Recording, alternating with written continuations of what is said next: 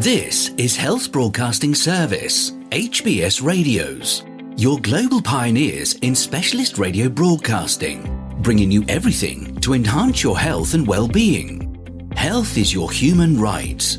HBS, your partners in everything about your health and well-being.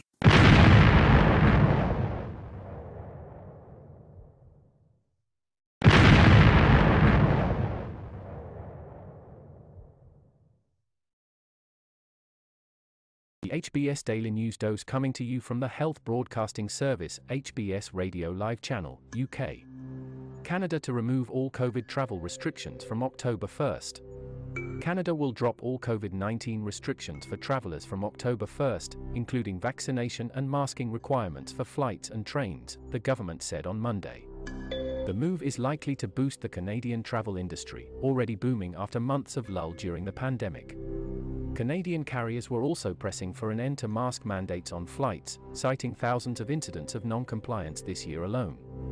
As Canadians and international visitors look to make travel plans, the long-awaited removal of all remaining measures effective October 1, 2022, will further expedite recovery for our industry and the Canadian economy, Canada's second-largest carrier WestJet Airlines said in a statement. The decision to end restrictions was based on Canada's vaccination rate, availability of newer vaccines and treatments, and data showing the country had passed the peak of the latest wave of coronavirus infections, the government said.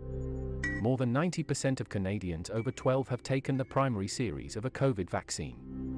This month, Canada authorized Moderna Incorporated bivalent COVID-19 shots for adults, the country's first Omicron-adapted vaccine.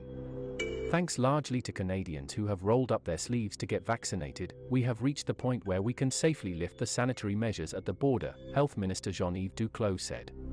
Duclos said the government was prepared to reinstate restrictions if needed. Obviously, we have no hope to reintroduce some of these measures, but if we need to protect the safety of Canadians, we will have to, he told reporters in Ottawa. Travellers, regardless of citizenship, will not have to submit health information through the Arrive CAN app or provide proof of vaccination from Saturday. A requirement for travellers to wear masks on planes and trains would also be dropped. Cruise ship passengers and crew would also no longer be subject to vaccine requirements or COVID testing. Feel free to connect with us on our Facebook platform at Health Broadcast and our website at www.healthbroadcastingservice.com. And please remember to press the subscribe button to stay abreast of timely, vital, and authentic health news developments from around the world, delivered to you by the Health Broadcasting Service UK, on our YouTube channel. We will bring more updates as news develop. Stay safe and remain healthy. Bye for now.